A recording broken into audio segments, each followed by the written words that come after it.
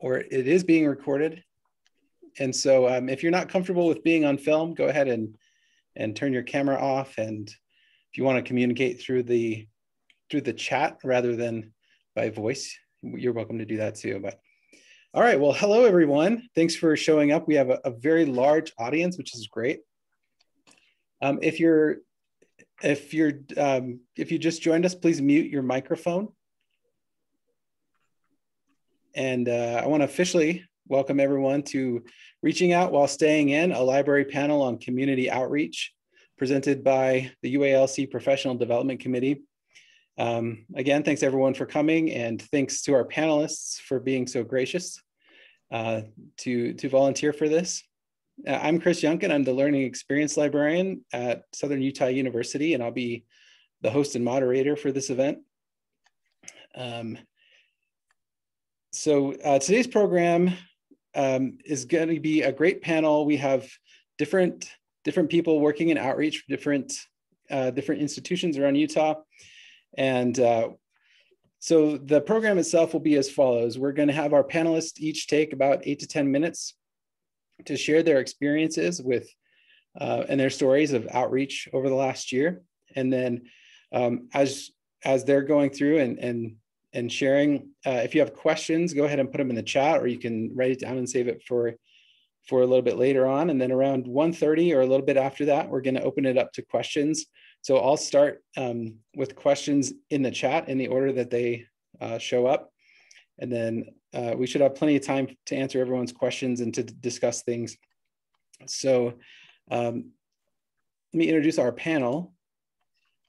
So on the panel today, we have Christopher Clark, who is the Engagement and Outreach Librarian at the Sherritt Library here at Southern Utah University.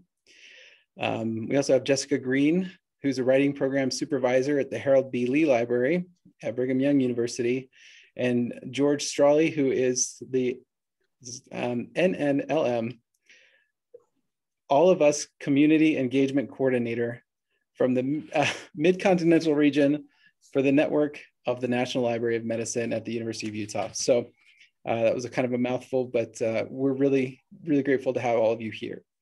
So without further ado, I'm going to pass the microphone to our first panelist, Christopher Clark. Awesome, thank you, Chris. So welcome everyone. I'm excited to chat with you today. As Chris mentioned, my name is Christopher Clark. I'm the Engagement and Outreach Librarian here at SUU. And Chris, can I just like point at you to like switch to the next slide when it happens? Is that okay? So I can't actually see you because I'm sharing my screen, but just say next slide and I'll go ahead and— you know what, next slide. I was trying to make it visual, but I'll point and say next slide. So next slide. And today what I wanted to talk to you about are mostly the event programming side of things in outreach. So I know that outreach covers a lot of different territories, including marketing, various forms of instructional outreach and so on. But I wanted to focus mainly on event programming, especially since that's an area that was greatly impacted by COVID, and talk a little bit about my own experiences and try and fit in as many ideas that you can steal and co-opt and use, just because when I go to sessions, I tend to find that the most helpful. So I'll try and get in a lot of those that you are welcome to take and use in your own libraries. So if we can go ahead and go to the next slide, Chris. And it's helpful to talk about what we were doing in terms of library outreach programming in the before times, in the long ago, before COVID was a thing we all had to deal with. And we were doing a variety of different events. We had student orientations. We had done a stage play in the library right before COVID hit, which was a ton of fun. We had readings from faculty. We did student open mics, movie viewings, what I like to call shindigs, mostly because it's more fun to say than get-togethers. We had a plethora of shindigs, and we had tons of food. So this was always a big draw for programming, is food.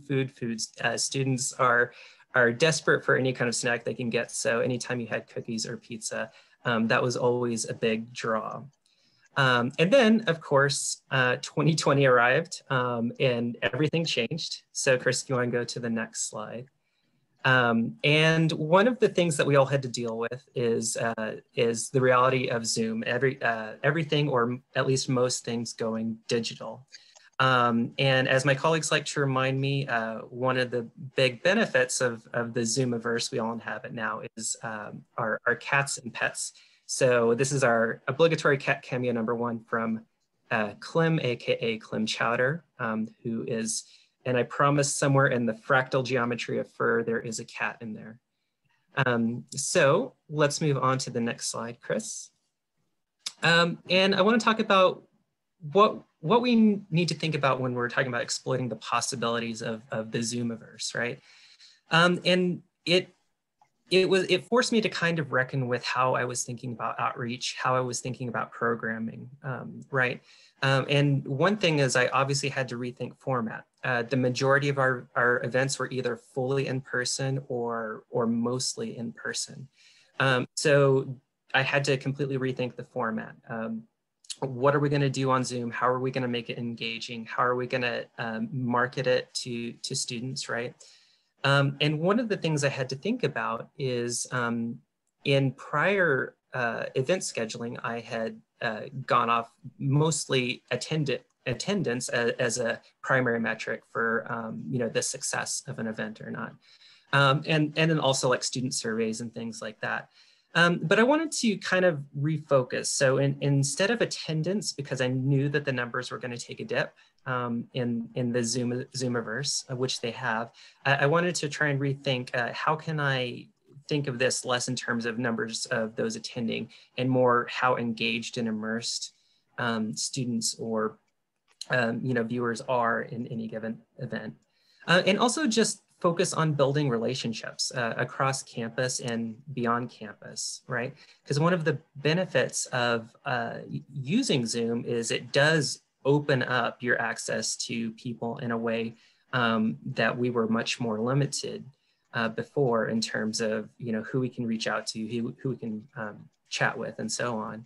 And I always wanted to keep in mind the rule of cool. I wanted to try and where possible avoid anything that was going to feel too much like another class that students had to go to because they were stressed out and overburdened as it was trying to transition into a completely Zoom classroom. So I wanted to really lean into the rule of cool and try and make these as fun as possible. So next slide, Chris. And a big way that we did this is we had a library present series, which was some interviews that we have done and that we are also in the process of continuing to do this semester, where we just brought in cool people from outside of campus who do cool things and had an open discussion with them, invited people to ask questions. We were able to get Paul Sutter, the astrophysicist, Cory Doctorow was a big one. We got author Nathan Ballingrud, whose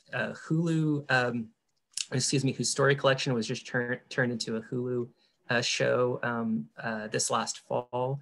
And so we got a ton of cool people here, and this is just a partial list. And we were able to just basically reach out to a bunch of people. And of course, a ton of people said no, but a lot of people said yes. And so, in the fall, we spent grand total about $500, and we were able to get a lot of great speakers. So if you want to go to the next slide, Chris. This is obligatory cat cameo #2. This is Puka, AKA Puka Bear. And we'll go to the next slide, Chris. All right, so in addition to the Library Present series, we wanted to try and rethink things that we've done before and put them in a new Zoom context. So for instance, for our annual Halloween event, where we usually do like a horror reading and then we watch a horror film and so on for Halloween, we did that fully online, and we used the public domain film Night of the Living Dead so we could stream it openly and not worry too much about copyright issues. And we were also able to invite in readers. We got one from Providence, Rhode Island, a horror writer from there, and also a horror writer from Dallas to come and read for us in addition to the film. And we had one of our professors on campus who teaches zombies and zombie films to chat with us about the movie. We also just tried to do things that we'd done before, like poetry readings with faculty. This is a great way to just remind faculty that we're here and that we want them involved and engaged with what we're doing in the library, right? So we invite them to share their work and to kind of engage with each other, you know, even if it is digitally. Role-playing games is a big one with things like Roll20 and Discord. It's very easy to put together games and make them very interactive and engaging. And then, of course, more, but this is, again, a partial list. So let's go ahead and move on to the next slide, Chris. Obligatory cat cameo number 3. This is Sebastian, AKA Sebadoodle. So hi, Sebastian. And we will move on to the next slide. And these ideas are free, so help yourself to seconds. These are things that we have in mind, possibilities for the future in terms of how we best use this new format. One is podcast, right? So podcast could be something that's that could reach students very easily. Augmented reality instruction. So for instance, you could do something totally ridiculous like a Call of Cthulhu campaign, where the whole premise and texture of that is that you have clues set up that you're doing research. So it lends itself well to kind of a fictionalized role-playing delivery method for providing information literacy instruction. Live streaming librarians. One of these days, I would like to live stream myself playing Phasmophobia so the students can hear their librarian scream himself silly. Digital collection showcases, right? For those collections that are already digital.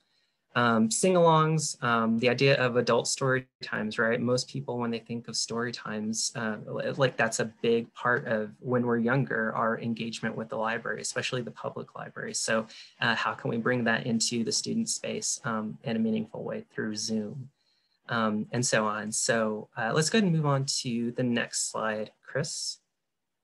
This all kind of lends itself to asking the question of what can and what should we do differently, right? Because once we are able to, again, re-enter some kind of normalcy, my hope is that we'll take some of these ideas and some of these ways that we've experimented and continue to build on them and use them in whatever comes after, instead of simply retreating into what the old normal was, so that we can kind of use these to build a best practices for event programming moving forward.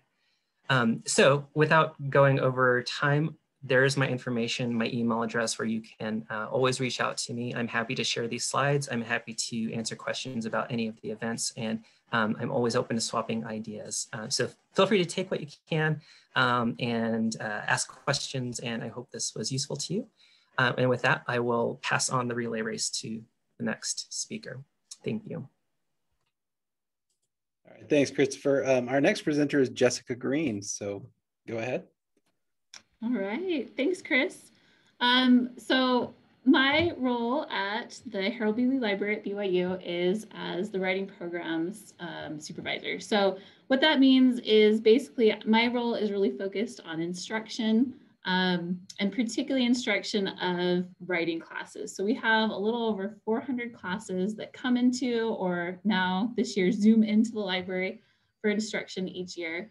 And I get to help coordinate, helping them find the right librarian, and then also some of the curriculum that we teach. So as I get going, I'm gonna go ahead and just drop links into the chat as I go along, so you can kind of explore some of the resources that I'm gonna mention. So in terms of instruction resources, when we moved online last year, one of the first things that we really discussed here at BYU is how can we beef up sort of the online tutorials that we already had existing. So a lot of people have online tutorials, but the ones that we had developed were being kind of underutilized. We kind of recommended that faculty use them before they come in for library instruction. But when we moved online, we felt like it was really important to get more faculty buy-in on these.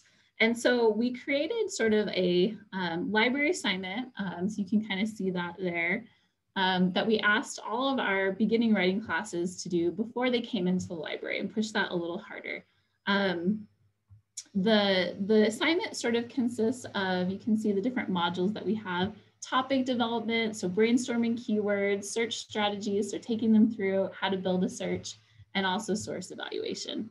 And what we found as more classes have had stronger sort of engagement with our online tutorials is that we have to do a lot less demoing of databases. So some of the things that I didn't super love about instruction, the point and click instruction, I've actually been able to really move away from that in my instruction and focus more on active learning and small group consultations, which is the part that I like a little more. All right, next slide. Oh, so with this, one of the things that's been really helpful for me as they're completing this assignment, going through the videos and doing the activities, we built out a Qualtrics survey for them to submit a sample screenshot of the searches that they were doing, right? So they finish the homework and they send in these sample screenshots, and then we have a sort of shared folder for each instructor, and I can really briefly look through and find out what topics the students are researching for that class, as well as kind of how sophisticated are they in their searching. Are they using Boolean operators? Are they using different types of keywords? So I think this is something that is actually like a silver lining of COVID. This is something that I'm going to continue moving forward for sure, because it just kind of helps me see where the classes are at when they come in for library instruction. Okay, next slide. One of the other things that we had to change pretty rapidly when we went to online, I'll drop this link in, was that we had been having all of our first year beginning classes come into the library for sort of a orientation experience. And in the pre-COVID experience, the students would get together in a group in their classes, and they would go out and find a book in the library. So they would learn to navigate sort of the way that the library is organized, and then they would also interact with different help desks. So it was really helpful just to kind of give them a quick introduction to what the library has to offer. So once we moved online, we were trying to figure out how do we have that same experience happen in these classes that are all online. So our online learning team over the summer created this 360 virtual tour. So they took 360-degree images of a couple of locations in the library and then made them explorable. And so we picked particular services, so the main help desk, which is still open, right? So where they can still get service. And then we also selected some services that had really strong offerings in terms of online appointments. So the Research and Writing Center is one. And to make it more fun, our online learning group, so our university mascot is Cosmo the Cougar, and you can kind of see in that left picture, they put him throughout the 360 images, so the students are looking for how many instances of Cosmo can they find. So that was like a fun way to offer like, to help encourage them to really look and explore the online version of the library. Okay, next slide. So with that, another part of my job is I work with the Research and Writing Center. So that is a collaboration between the library and the College of Humanities. And so we offer the trained research consultants, and then the College of Humanities does their own training for writing consultants. And prior to COVID, this was a huge service. We did about 15,000 appointments a year. But I would say 95, maybe even more % of those were all in person. So once in-person classes were canceled, we had to pretty rapidly pivot to offering way more online. So we had offered just a few appointments asynchronously. They would like send in their assignment and then we would give feedback. We wanted to offer synchronous appointments, right? So like Zoom basically. And this was so clunky. Trying to transition any sort of in-person service has a lot of problems, but this one was particularly difficult. Like we'd have people chat into the receptionist, and then the receptionist would set up a Zoom link that then the consultant and the patron would have to navigate to. And so one of the things that we really wanted to work on was just making that a lot easier for students. So next slide. We had used this scheduling software prior to COVID. It's called WC Online, Writing Center Online. But one of the things that we worked on over the summer was making it more Zoom friendly. And so now our current iteration, with a lot of help from tech support, is when a student makes an appointment, so reserves a spot on our calendar. we connect the Zoom link directly to their reservation. So both the consultant, like a research consultant or a writing consultant, and the student can both just click on that and they're automatically taken to their Zoom link. So I think one of the things that we learned through this was there is a high demand for online appointments, even though we'd almost exclusively done in-person appointments in the past. To me, in the future, we'll definitely keep a really strong online appointment presence just because it's been so successful with students. All right, next slide. And then one other aspect of outreach that I wanted to mention was events. So Christopher talked a ton about awesome events. This is one that is directed to particularly new students. So we call it Secrets of the HBLL, the Harold B. Lee Library. And it was this fun event that we had done for a couple fall semesters where we offered different services with sort of sponsor activities. So we did escape rooms is the Stranger Things picture at the top. And we did sort of like online, or not online, sorry, in-person like board games and stuff like that. Our humanities department did a really cool sticky note mural of Starry Night there, which is still up in our library, which is awesome. So we just wanted to get students in the library, interacting with some of the services, doing fun things, and just kind of learning about that. We had 500 students attend last time we did it in 2019, and we just didn't want to lose that momentum, right, of getting students into the library. So on the next slide, we redesigned this event to go 100% online. So this was our landing page. It's in a couple of weeks, so we haven't held this event yet. But we just designed this in LibCal. We wanted something that was really easy for us to update and change out things as different services wanted to do different activities. The centerpiece is kind of always these games and escape rooms and things, but lots of different services within the library have volunteered to sort of sponsor events to make it really interactive. And let me share that link for you guys. And then next slide. So, and part of that was having a really fun sort of virtual escape room that we designed. So we used Captivate to design puzzle games, basically. So they are going to come together as part of a team of students. They can each sort of navigate on their own browser to the game, but they're going to work together as a team to solve puzzles. So we have different sort of landscapes. In one, they're in a jungle and they're solving puzzles as they interact with each of these sort of animals. In another, they're in a lab room and they're, I think they're trying to figure out like the chemical composition of something is the mystery they have to solve in that one. But this has been a really fun student project. We've been able to use lots of student expertise and kind of sprinkle little bits of library knowledge throughout to get the students to interact with the library website and really just to discover all the different great services that we have at our library. Okay, I think that's it for me. I'll put my email in the chat if you guys have any questions directly for me. Thanks. All right, thanks, Jessica. So our last panelist, George, go ahead. Sure. Well, my name is George Drully, and if you can just jump to the next slide right away. My job, I'm with the network of the National Libraries of Medicine, and my job is a hybrid of a few different things. I work under a cooperative agreement that the National Library of Medicine, which is part of the NIH, awarded to the University of Utah in establishing our regional office of the network of the National Library of Medicine.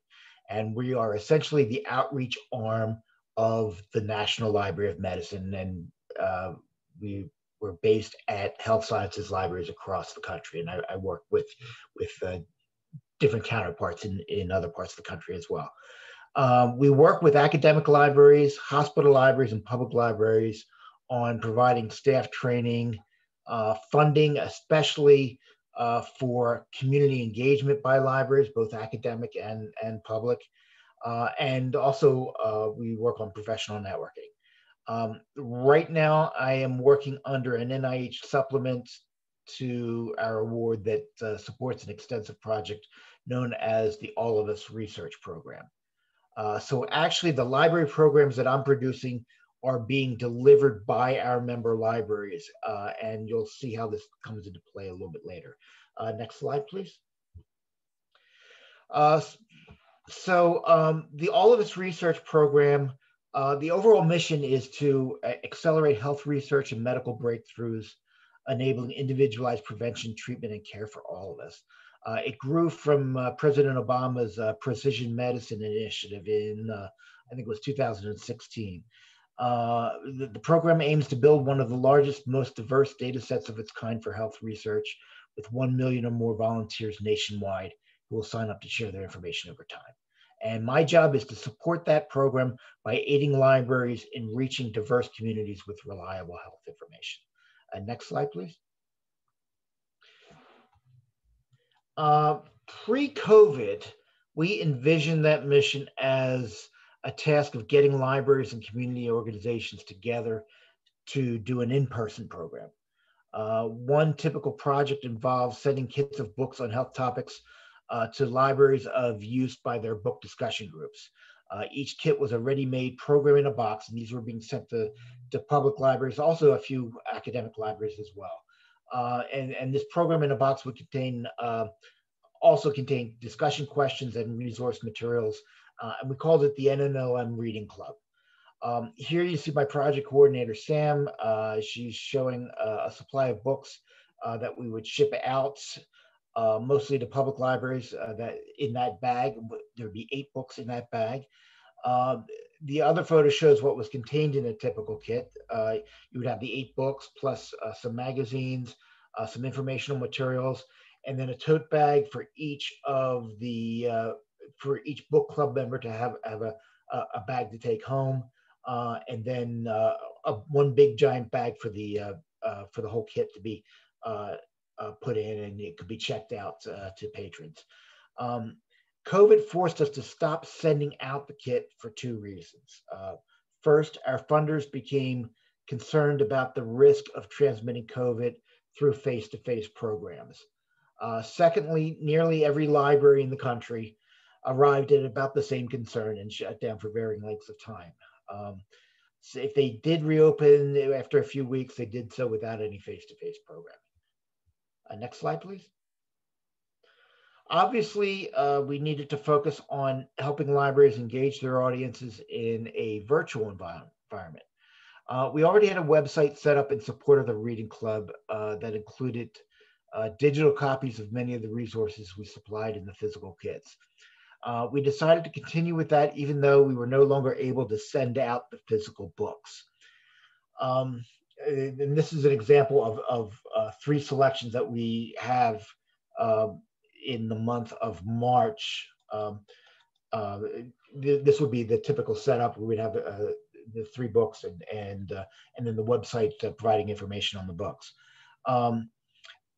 Our first attempt at a pivot was to talk with online vendors, particularly Overdrive, about possibly purchasing kits, essentially kits of electronic book licenses, or providing some sort of resource with health ebooks to participating libraries.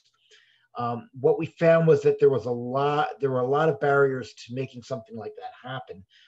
First, the titles we were interested in had to be in Overdrive. We focused on Overdrive because it was the most common ebook vendor for public libraries, and a lot of the titles were not in Overdrive. And secondly, library business offices were not set up in a way that we could purchase individual ebook titles on their behalf or reimburse them for individual titles. And then thirdly, the ebook vendors were just not that interested in this tiny bit of business that we could provide them. It was a lot of work for them and not much gain for them. Next slide, please. So we turned to something we could do online, which was virtual author talks. We got in touch with several of the authors whose books we had featured in the preceding months and started to invite them to give a brief author talk, followed by a Q&A session in a total 1-hour program. This talk was done by Bill Sullivan, an Indiana University faculty member who wrote a book called Pleased to Meet Me, Genes, Germs, and the Curious Forces That Make Us Who We Are. Next slide. We also had Danny McLean, a contributing writer to The Nation and author of We Live for the We, The Political Power of Black Motherhood. This one was done in conjunction with a community-based organization known as the Black Women's Health Imperative. And one important thing for our organization was that wherever possible, we try to find community organizations or health organizations interested in partnering with us. It furthers the reach of the program that way in engaging the community. Next slide. And here's one that we have coming up next month, featuring Amy Beyer-Shainman, author of Resurrection Lily, The BRCA Gene, Hereditary Cancer, and Life-Saving Whispers from the Grandmother I Never Knew. In this one, the author asked to be teamed up with a certified genetic counselor whom she knew. And they're going to be presenting this program together. Next slide. We started out by doing our talks purely in Zoom, but soon started running our programs on a combination of YouTube and Facebook Live. The advantage of doing it this way was that we were working with more and more partner libraries and organizations as this program picked up steam. These organizations could run the Zoom-based event on their Facebook pages. And then we could also have the YouTube feed as a separate way of accessing the program, while also keeping the YouTube recording so that people who discovered the talk later could view it. As the programs drew more partner interest and got more sophisticated, we were fortunate because we were a fairly big project with a lot of libraries participating. We were fortunate to be able to hire a production company affiliated with the University of Washington. They added a program called vMix that allowed them to bring a higher production value to the program with the split screens and the lower third graphics with the names at the bottom that you see here. However, I do want to say a lot can be accomplished by running just a talk in Zoom. That's how we did it originally as we started this program back in the summer. Next slide, please. We used PowerPoint slides to provide the viewers with housekeeping information, like instructions on how to get closed captioning. We also used slides to provide information about our funders program, information about the reading club, and introductory materials on their speakers. Next slide. A number of people, we had a fairly decent sized team. A number of people served in certain defined roles that developed over time. We have a speaker liaison who invites the speaker and takes care of all the liaison work with him or her. We also needed a partner liaison to help with the increasing number of partners we had. There was an event host who opened and closed the program and introduced the speaker. There was a moderator who is actually one of the speakers who kind of worked with the featured author. There's timekeeper, chat moderator, who would feed audience questions to the speakers. And we used a Google Doc to set up the questions for the speakers so that they could see them in the chat rather than having to search through the chat window to figure out where the questions were with all the traffic going on in the chat window. And as the program grew more complex, we actually had multiple people who would monitor the various Facebook feeds for questions and then copy and paste the questions over to the Google Doc. We had tech support and production, as I mentioned, and we recently found something called, we recently came up with something called a link jockey, who would add useful resources to the chat conversation and help enhance the program. Something like, oh, you know, this speaker mentioned breast cancer. Here is some information on breast cancer at this link, something like that. And we also had a graphic artist and an evaluator because everything has to be evaluated. Next slide, please. Some things that we learned as we went along. We developed a planning process and found it invaluable for a complex project like this. But I think it would be critical even for something on a smaller scale. I suggest having a meeting a few days beforehand so that the participants can ask questions and try out ideas. Get everybody to arrive early. Because we had a production company involved, we actually had people log on a full 90 minutes before the program so that the production team had plenty of time to work out any technical bugs. And then most people were then, most of the presenters were then able to take a break before the program began and just leave Zoom up and running. Also, I recommend giving the speakers room to do their talk in their way. We had one person do a basic Q&A, another person presented slides, and a third brought in a co-presenter, as I mentioned previously. Expect the partners to have issues with things such as setting up the live feed. That's why the liaison is very important, having a liaison if you're going to use partners. And most importantly, remember to thank people. Next slide, please. And this is an example of our thank you slide for one program. You just put the logos up there. People are very happy if they get their logo for their organization up on screen for a decent sized audience. And next slide, please.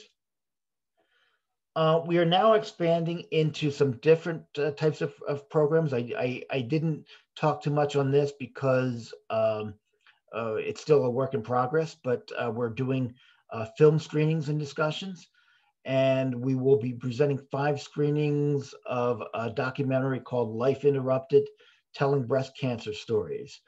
It's an intimate look at the experiences of 3 women from different backgrounds who all faced breast cancer. And we have that coming up in March and April. And I'd like to encourage you to sign up for the free film screening if you'd like. And I'm going to put the sign up link in the chat in a moment here. And next slide. And I just want to say thank you for attending and listening.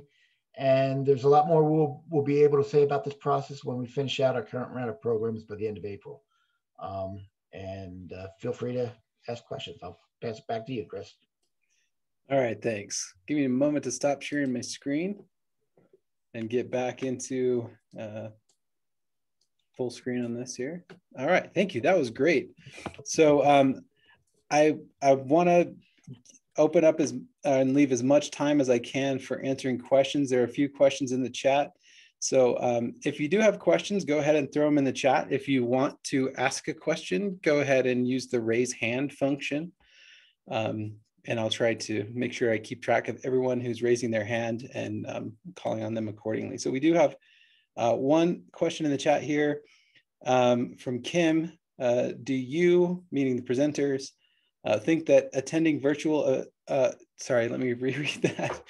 Do you think that attending events virtually will be the expectation of participants even after we are able to meet in person? Are virtual platforms here to stay? So I'll open that up to any of you 3 that want to answer that question.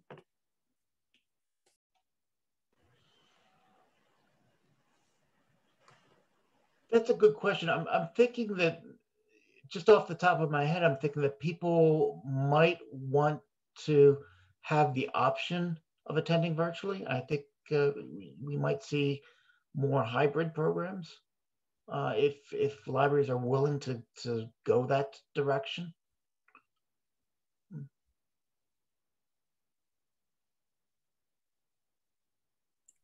What about you, Christopher, Jessica? Yeah, I would echo what George said. I do think there's probably going to be the kind of a renewed interest in hybrid programs, so at least having the capability to attend things online. But that said, my instinct is that most people are going to be desperate to be in the company of other people and will really look forward to having events in person again. But I do think having those the possibility for hybrid events will be very important, especially for those students who are maybe immunocompromised and et cetera, as we slowly crawl back towards normalcy. Yeah, I agree. I think something like George's program, that's nationwide, that totally makes sense to me. I would attend that virtually. I think for events that are just for your campus community, I agree with Christopher. I definitely think there's going to be a big push to move a lot of things back online, or sorry, back in person. All right, thank you. So we have another question here from Kimberly. How many people are attending your virtual events?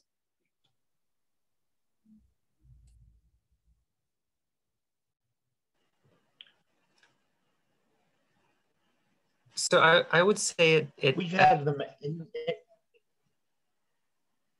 Sorry, I should probably be a better moderator. So why don't we start with George and then go to Christopher and then Jessica, because that's just the order you're in on my screen. We've had any number of them. I mean, we've had some that you know only get even with a national program only get 4 or 5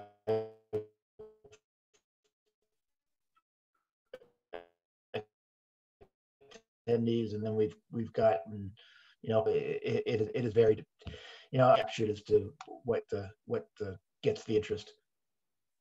I think it was that way before COVID too. All right, thanks, Christopher. Oh yeah, I mean, pretty much the same. It just kind of depends on the event.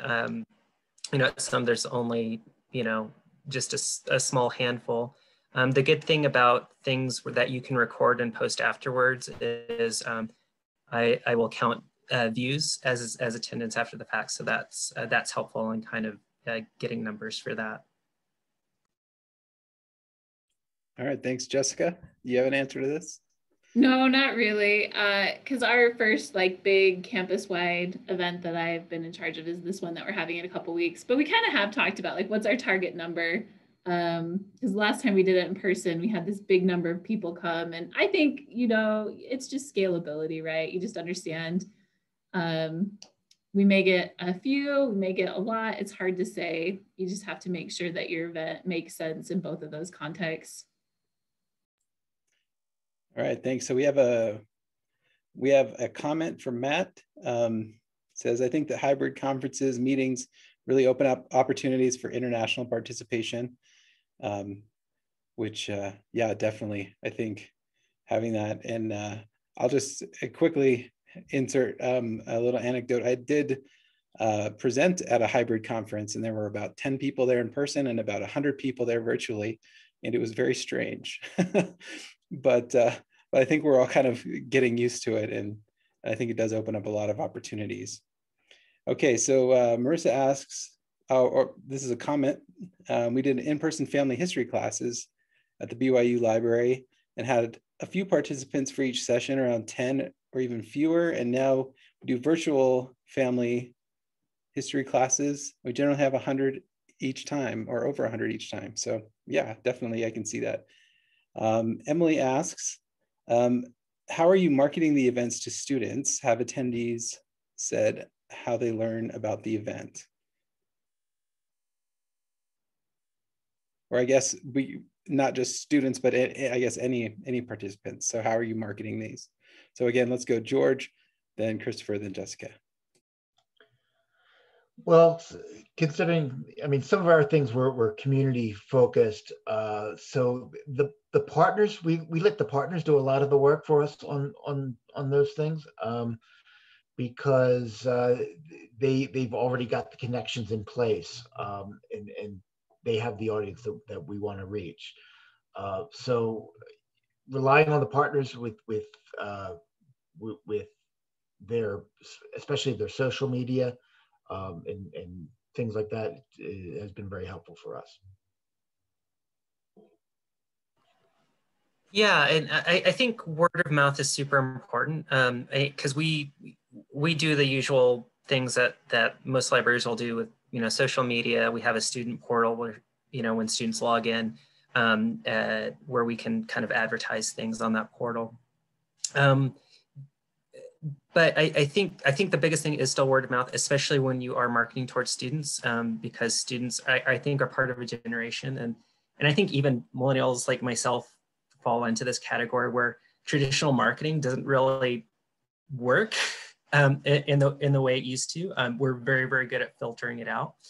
And so I think the best way is to have, you know, a friend or a community member or somebody you know that's telling you something about something cool coming up. That tends to be the most effective. And I think you see that with our yearly Halloween event, because we've been able to track like the numbers, and it's just really blown up over the years because people are able to spread the word, like, oh, you need to go to this year, and that sort of thing. So I can't, I can't understate how important that word of mouth is.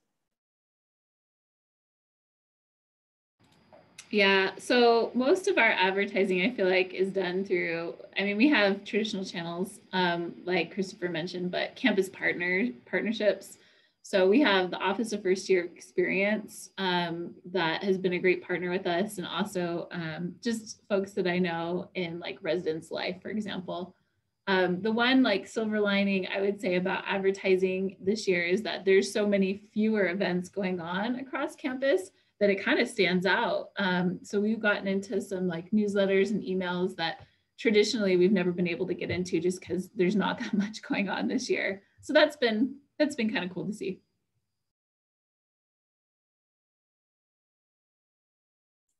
Yeah, so I have a question, and I'm kind of curious because I'm an instruction librarian, and so that's my main focus. But I'm kind of curious with one of the things that has been happening with sort of this transition to doing things kind of more in a hybrid way or all online as far as teaching classes. It's kind of hard, you know, like as the person presenting, and I guess I've experienced this too with conference presentations that are online. It's a very different experience delivering programming to, you know, as in with this context, you know, sort of a Brady Bunch, Hollywood Squares kind of stack of black boxes with names, and it's a very different dynamic. And so as far as kind of gauging if the people who are attending are engaged or not, I know, Christopher, you mentioned a little bit more about kind of looking at engagement rather than attendance. What are some strategies that you've used to keep the audience engaged? And then has there been a way for you to tell if it's working or not?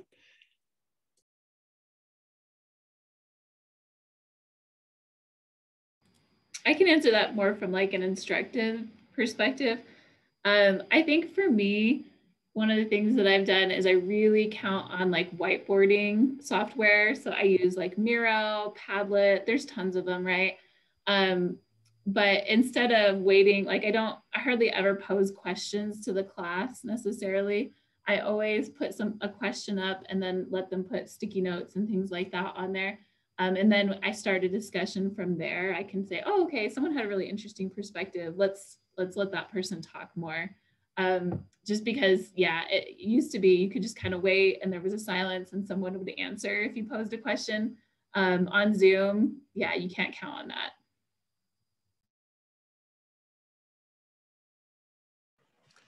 Yeah, I would just echo that, just making things as interactive as you can, and trying to, because if something becomes too passive and you feel too much like you're just kind of watching something happen in the background instead of being involved in it, it can be very easy to tune out. And I think that's true of, you know, whether you're talking about Jessica mentioned instruction, you know, or, you know, events and so on. So even having something like this with the Q&A where the audience can interact more directly, I think just whatever you can do, I think is important to get that interactivity.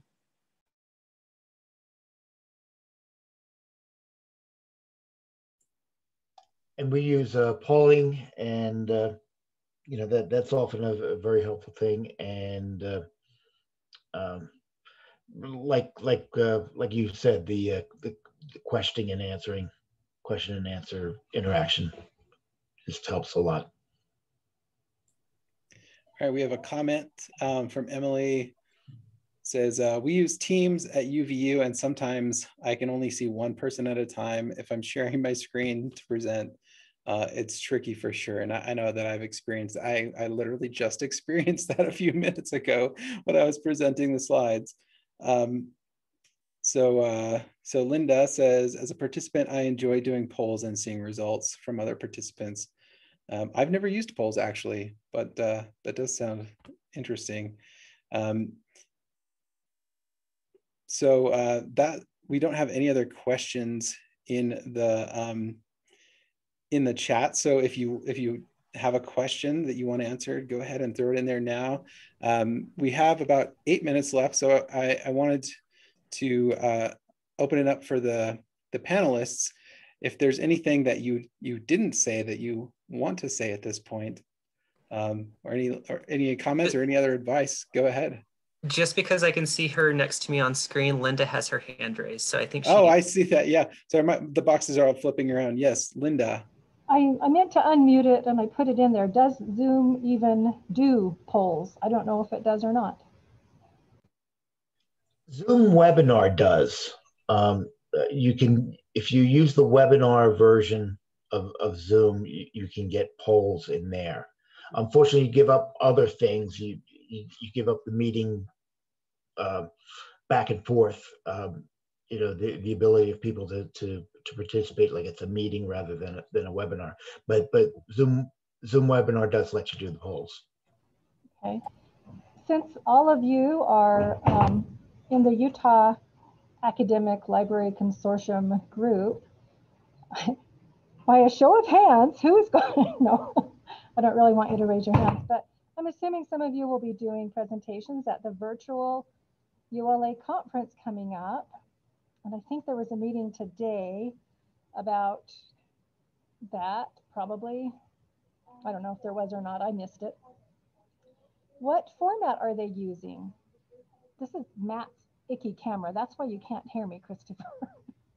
Do you know what format they're using? Will we be able to use polls if we're presenting in that? Because, you know, I'm only familiar with a very few things. I'm kind of scared about it, quite frankly. Yeah, I don't have an answer to that.